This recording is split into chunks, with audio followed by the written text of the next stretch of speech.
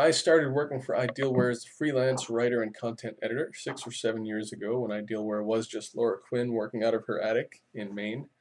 Of course, we've grown quite a bit since then. We just hired our seventh team member and moved into our second office location in Portland, Maine, which is exciting for me because I have yet to see the new location. I work remotely from here in Portland, Oregon.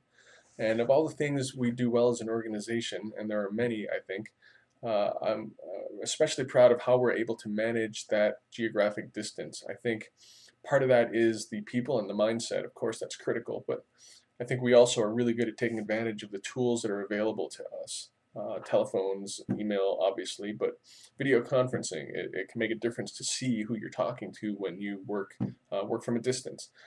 We have a file share server that we use, which is a lot better than email attachments because with so many people working on reports and articles and trainings, it's really hard to maintain any sense of version control. Who's working on the latest and the greatest? Who's made changes?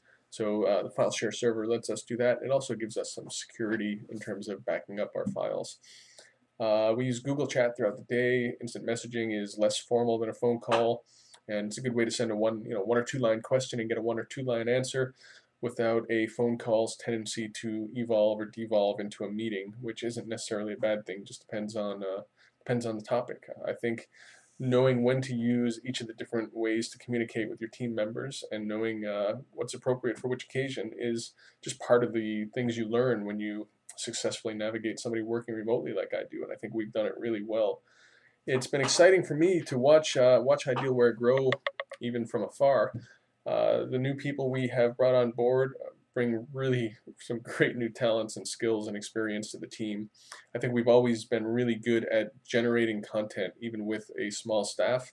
Now that our staff is slightly bigger, I expect even greater things from us. I think we're going to continue to do more of what we've always done. I think we're going to do it better, and I think we're going to do new things as well. I'm really proud of how we've grown, and I'm looking forward to seeing where we grow from here.